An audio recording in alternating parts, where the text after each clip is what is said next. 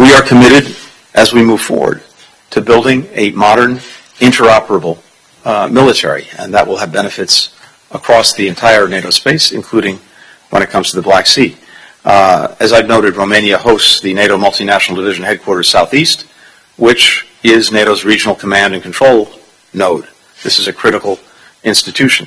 A NATO force integration unit, a fully operational multinational brigade. And we have, at present, well over 3,000 U.S. forces here in Romania.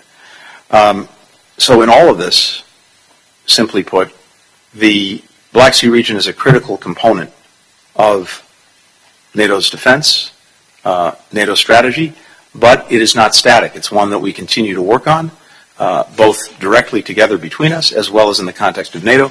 It's something I intend on bringing up later today when we meet with all of the NATO foreign ministers. Hello. Hope you enjoyed the news. Please do subscribe to our YouTube channel and don't forget to hit the notification button so you get notified about fresh news updates.